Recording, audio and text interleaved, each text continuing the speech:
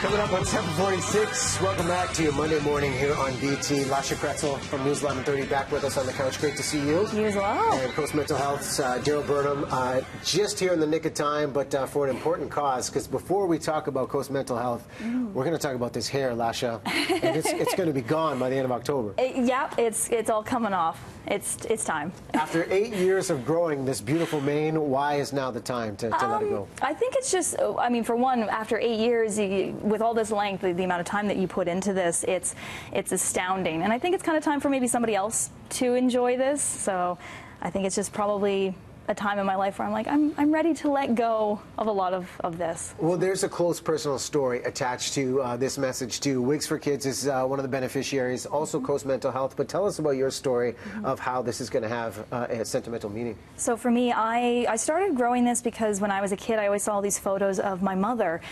Before I was born, she had longer hair, about as long as hair as I have right now, but it was bright blonde, this bright blonde hair. My mom, Mary, and that's all the photos that I remember, seeing this long flowing hair, her wedding photos, this hair coming down.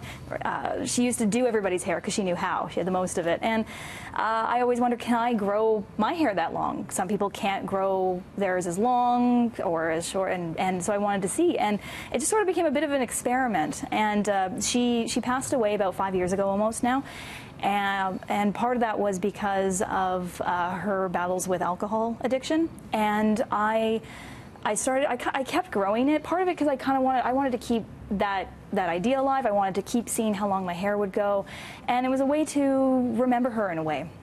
So for me, it was a good way to keep her memory alive. Well, proceeds from this are going to support Coast Mental Health, and Daryl, that's why we have you here. And the first thing I saw looking at this website and the support, 3 pillars of sustained recovery. When funds are raised, how do you support those that are suffering? Well, we do. The 3 pillars are housing, a range of supports, and employment and training to help people get back on their feet. So you start with housing. People need a place to live.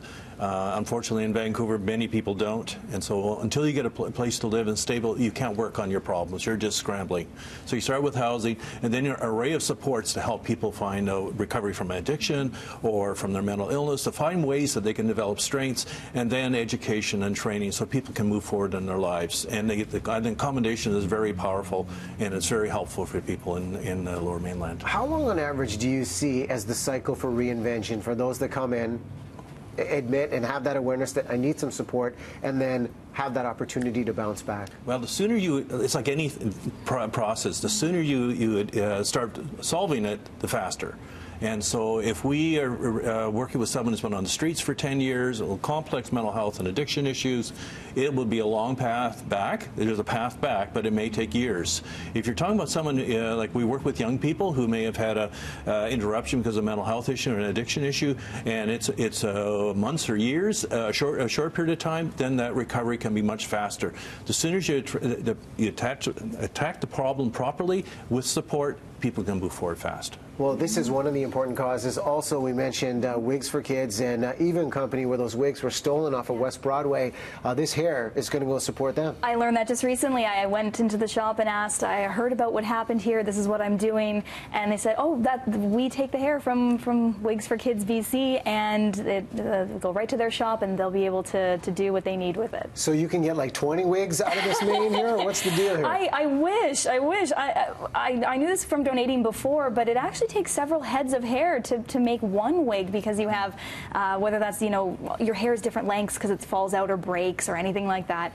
And so it takes a lot of people to come together to create one special thing, even for a child. So I think that, if there's other people that want to donate, please do that. How can they donate, by the way? Oh, for the fundraising here, you can go to Coast Mental Health with /my_hair-raising_experience, and that's the big donation page there for us.